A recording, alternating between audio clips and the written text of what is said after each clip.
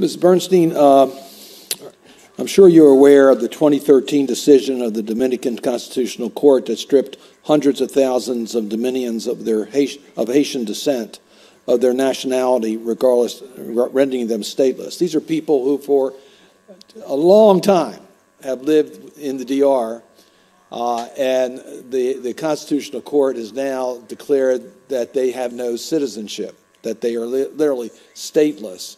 What would be your approach to ensuring that these individuals have their nationality restored? Thank you, Senator, for that very important question.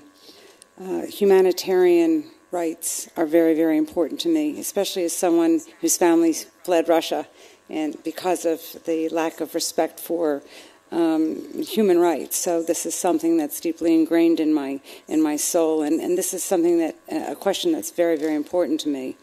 First of all, I agree with you that human rights should be respected, and the Pope, even Pope John Paul, said that everyone, if I may quote, everyone should have the opportunity to eat enough, to be cared for when ill, to find housing, to study to overcome illiteracy, to find worthwhile and properly paid work, all that provides a truly human life for men and women, young and old.